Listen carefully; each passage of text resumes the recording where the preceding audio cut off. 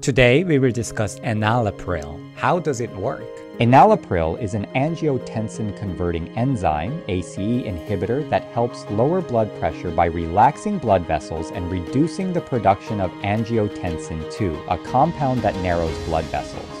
What kind of side effects should the patient be aware of? The most significant side effects of enalapril include cough, increased blood potassium levels, hyperkalemia, low blood pressure, hypotension, dizziness, headache, and kidney dysfunction. Rare but serious side effects involve swelling, angioedema, of deeper layers of the skin, mainly around the eyes and lips, and even more rarely in the intestines. Enalapril can also affect kidney function, which is usually reversible with cessation of the medication.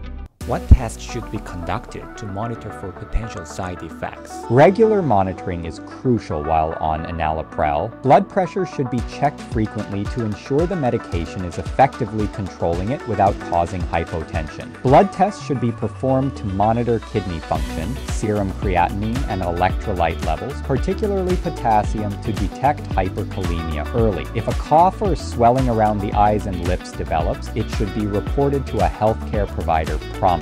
In the case of existing kidney issues or diabetes, more frequent kidney function tests may be recommended.